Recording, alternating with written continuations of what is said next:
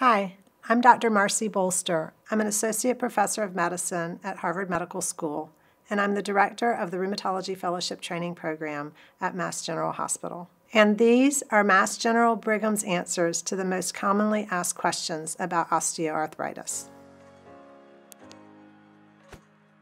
What is osteoarthritis? Osteoarthritis is a degenerative type of joint disease. It's the most common type of arthritis, and it affects over 32 million people in the United States. Osteoarthritis affects the cartilage, the bones, the ligaments, and the tendons. Osteoarthritis is a non-inflammatory type of arthritis. It's characterized by causing pain and stiffness. It can result in limitation of motion of joints so that they don't go through their full range of motion. And it affects the small joints, such as the small joints in the hands. It also can affect the joint at the base of the thumb. It frequently involves the feet, especially the big toe, and it can involve larger joints, such as the hips or the knees. It can also involve the spine. What is the difference between arthritis and osteoarthritis? Arthritis is an umbrella term, and osteoarthritis is one of the types of arthritis. And it's different from other types of arthritis because osteoarthritis is non-inflammatory. What are the symptoms of osteoarthritis? The signs of osteoarthritis include bony enlargement of joints, swelling of joints, tenderness to palpation of joints, reduced range of motion, painful range of motion, and crepitus, which is a kind of crackling sound when the joint is put through the range of motion, and this is most commonly seen at the knees. What causes osteoarthritis? Some things that predispose patients to osteoarthritis include overuse or repetitive motion of joints, prior injury of joints, abnormality of joints, and genetics. One study has revealed that the lifetime risk for a person to develop osteoarthritis of the knee is almost 50%, and to develop osteoarthritis of the hip is about 25%. What are the risk factors for osteoarthritis? The risk factors for osteoarthritis include age, sex, abnormal joint, prior injury to joint, obesity, diabetes, and genetics. Some women in particular may notice that they have nodal osteoarthritis or knobby knuckles that affects the joints just beneath the fingernails and the middle row of joints in the hands. And they may realize that their hands look very similar to the way their mother's hands appeared. What can I do to prevent osteoarthritis? While we can't prevent osteoarthritis from occurring, and we don't have medications to prevent it from progressing, we do have medications to treat the symptoms.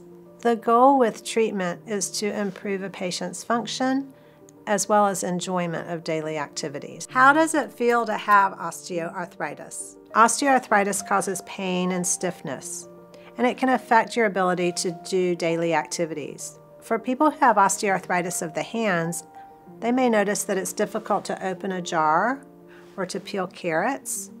They might find it helpful to have assistive devices to perform these activities. People with osteoarthritis in the knee or the hip can experience pain with walking, and it can limit how much walking they wish to do. How is osteoarthritis diagnosed? Physical examination will be performed as part of your office visit.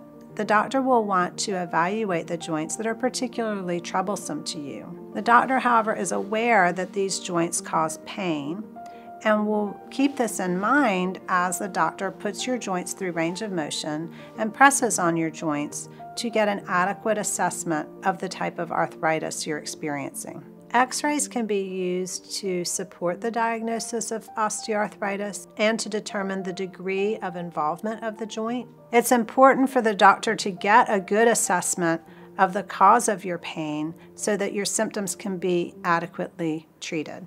How is osteoarthritis treated? The goals for treatment are to reduce symptoms, especially pain and stiffness, and to improve or maintain function. Non-pharmacological treatments include exercise for strengthening, weight loss, occupational therapy, physical therapy, use of assistive devices such as a cane or walker, warm water pool exercises, a hot tub, paraffin baths for hands, ice, supportive footwear, a neck pillow, and good mattress support during sleep. Exercise helps to strengthen the muscles around the joints, and for instance, in people who have arthritis of the knee, walking is an excellent form of exercise to strengthen the muscles around the knee. It's important to keep moving. You should keep moving, but listen to your body. If you start experiencing pain or discomfort while exercising, you should stop what you're doing. Studies have shown that with weight loss, patients experience less pain and improved function. Weight loss is something that can be done on your own, or you may benefit from a consultation with a dietitian or nutritionist. Your doctor may refer you to see an occupational therapist or a physical therapist. Often, occupational therapists focus on the upper extremity joints, and you may see an occupational therapist to get a splint for your thumb if you are affected by osteoarthritis at the base of the thumb. Physical therapy can be helpful for strengthening exercises and range of motion exercises for joints affected by osteoarthritis. Additionally, for people with osteoarthritis of the back, physical therapy can be an important part of the treatment. The focus will be on core strengthening. The other thing that a physical therapist can help you with is guiding you with assistive devices. Some patients benefit from the use of a cane or a walker. It's important to be sure that the assistive device fits you well and that you're using it properly. Some people continue to experience discomfort and loss of function despite all the different non-pharmacological methods we've discussed. Those patients may benefit from medications, and while many of the medications are available over the counter, it's important for you to talk to your doctor about what medication might be right for you. Pharmacological treatments include analgesics, such as nonsteroidal anti-inflammatory drugs, which can be tablets or topical ointment, acetaminophen, and a prescription medication called duloxetine for pain. Some patients have found glucosamine with chondroitin sulfate to be helpful, but the results of medical studies on this medication are mixed. Other pharmacological measures include intra-articular steroid injections and intra-articular hyaluronic acid injections. When should I get surgery? Some patients try all of these treatments and still experience pain and discomfort.